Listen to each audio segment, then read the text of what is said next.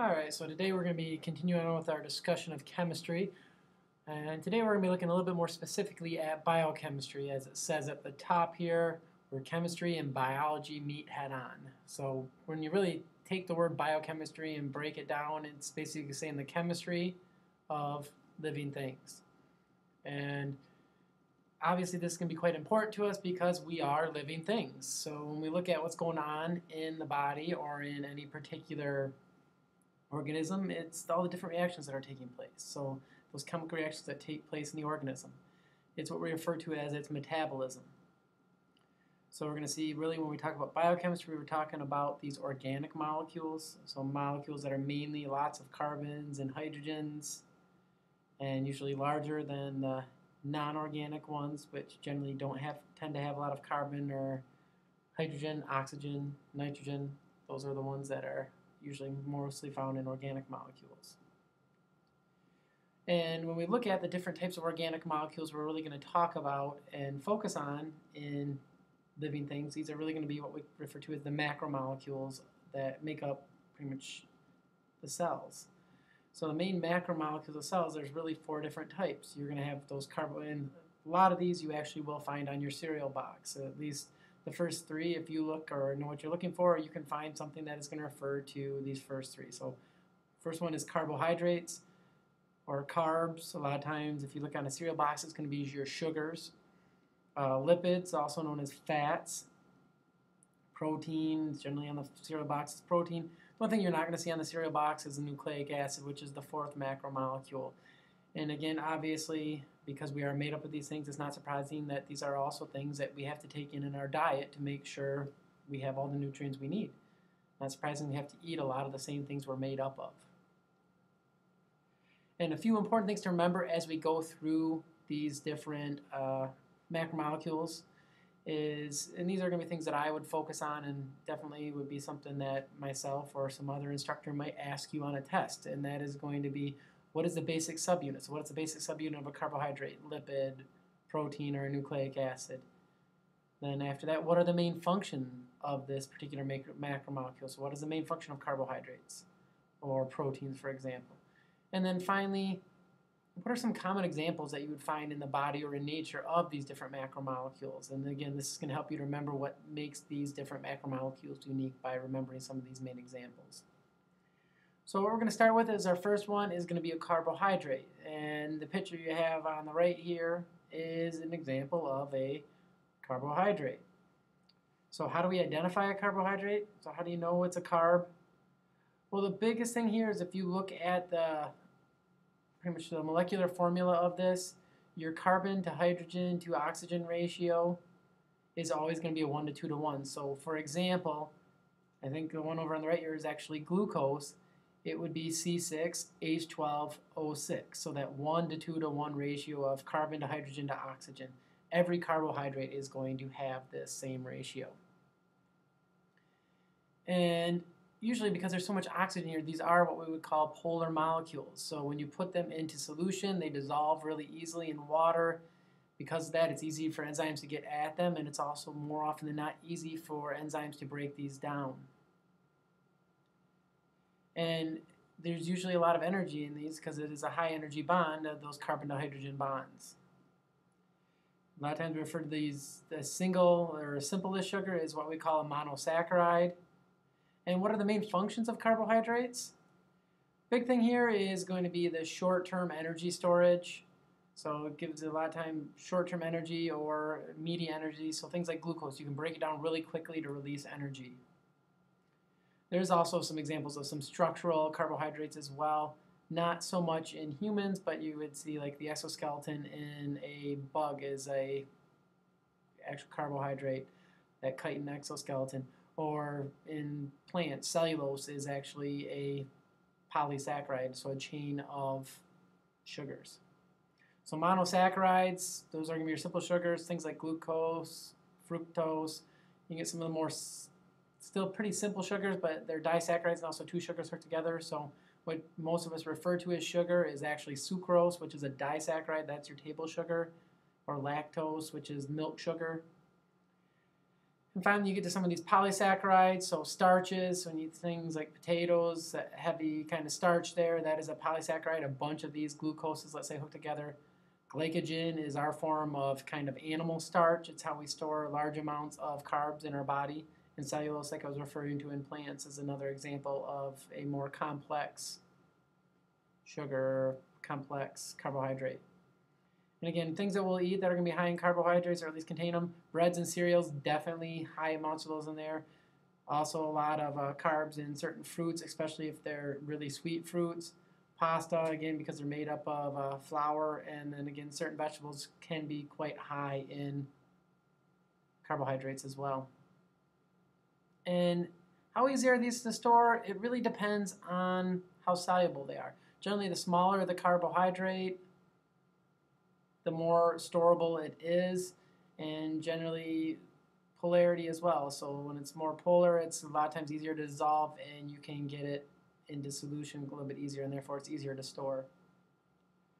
And one of the ways we store these is as glycogen. So in the body, this is going to be your main way to kind of store up some sugar outside of fats. So if you eat a lot of monosaccharides or kind of some of those highly processed complex carbs like breads, your body is going to take this in and break it down really quickly, and your sugar is going to increase.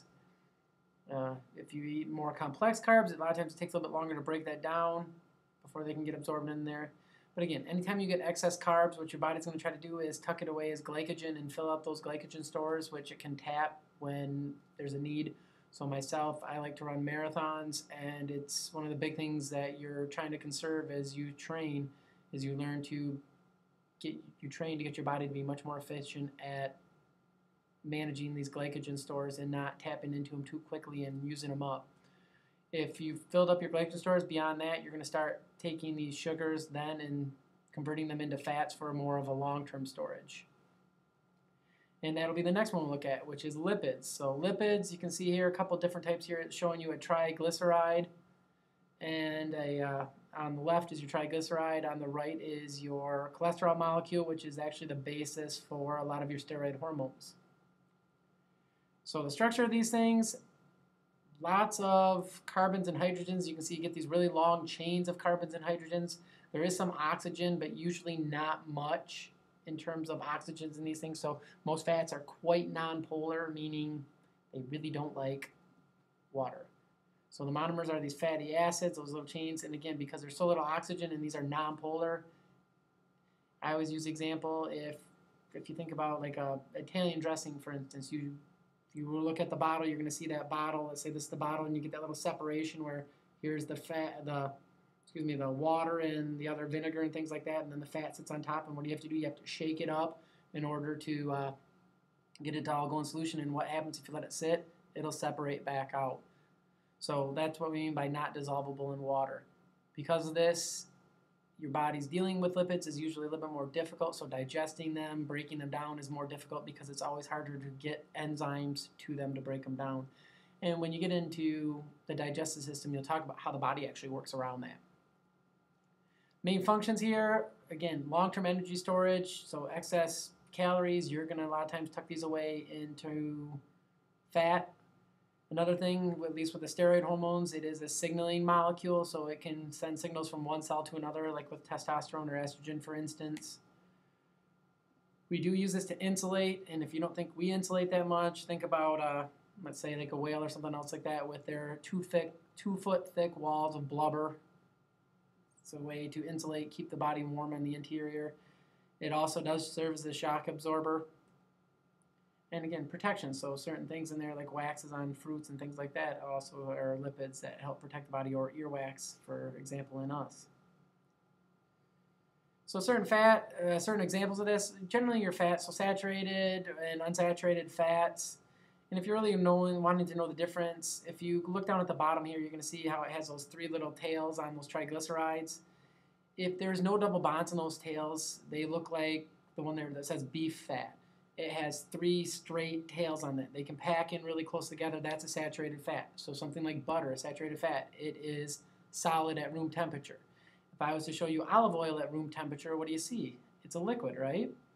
And the reason for that is its tails have double bonds, like the one that says linseed oil over there. has these double bonds, and that will kink the tail. Because of this, they stay liquid at much cooler temps. If you were to put, let's say, your olive oil in a freezer, it would actually become a solid, much more like butter. So cholesterol is another one there, your different steroid hormones, and then again, phospholipids, which we will get into a lot more when we talk about the cell and cell structure. Those are what actually make up the cell wall. Excuse me, not the cell wall, the cell membrane. I apologize for that. The next one here, and probably the most diverse of all your macromolecules, is going to be your proteins. So the main thing of these ones, they, again, similar elements in there, so carbons, hydrogens, and oxygens, but the one thing that makes these different is there's a nitrogen in the backbone. So that amino acid structure on the right, which is the basic subunit of proteins, you can see it has a carbon-carbon-nitrogen backbone. And that R group just refers to, there's 20 different amino acids. That R group is different in each one of these. And you get these things together, they can fold into different shapes depending on what we're talking about. So there is certain ones that are more rope-like in their structure, and we also, so these would be a lot of times we refer to them as fibrous proteins. So things like collagen, which I'll show you an example in a little bit. You also have different globular proteins. These are the ones that are going to fold up into a particular shape and could be like an enzyme or a receptor, antibodies, things along those lines are a lot of times going to be these globular proteins. Again, just to remind you, the basic subunit is an amino acid. So collagen, you can see on the left here, it does actually look a lot like, to me it looks like a braided twine or braided rope. And just like braided rope is really strong at being pulled on from the ends like this, but if you pull on in the middle, it's not real strong. Collagen's kind of the same way, but it's the main component of our tendons and ligaments. You pull on those in one particular direction, they're really strong. Where you can see a globular protein like myoglobin or hemoglobin, it has a particular shape. A lot of times these are going to end up being enzymes with a particular active site. And again, this is another thing we'll get into in a later show here, talking about enzymes. But these globular proteins have a particular shape and it allows them to have a particular function. Again, big surprise, structure and function. So you can see the hemoglobin up on the top left there. You can see actin, more of a fibrous protein. You can see how it's a twisted or braided type of looking thing again there. And our last macromolecule that we're going to hit on here is the nucleic acid. This is the one that's not on a cereal box.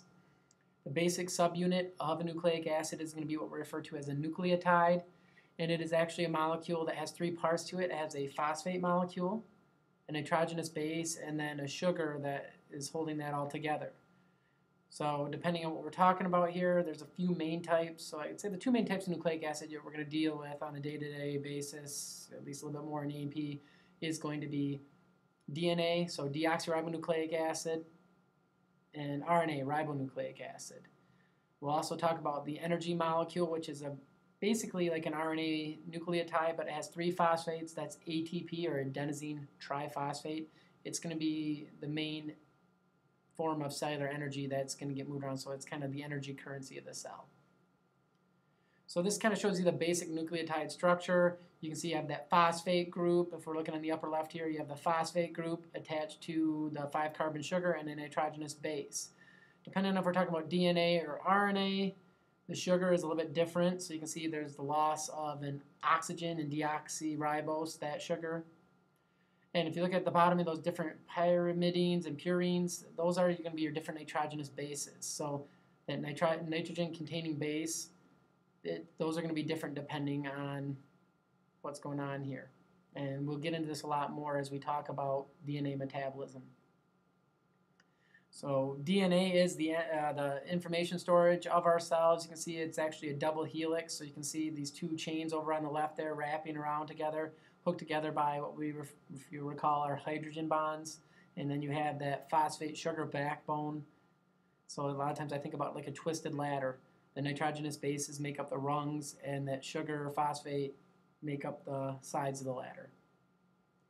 And again, DNA will be the main one we'll talk about on a lot of this. Its main thing here is it pretty much has all the information for those cells to function. Codes for proteins, codes for its own regulation of making those proteins, and it's able to copy itself. So when cells divide, each cell has a new set of instructions.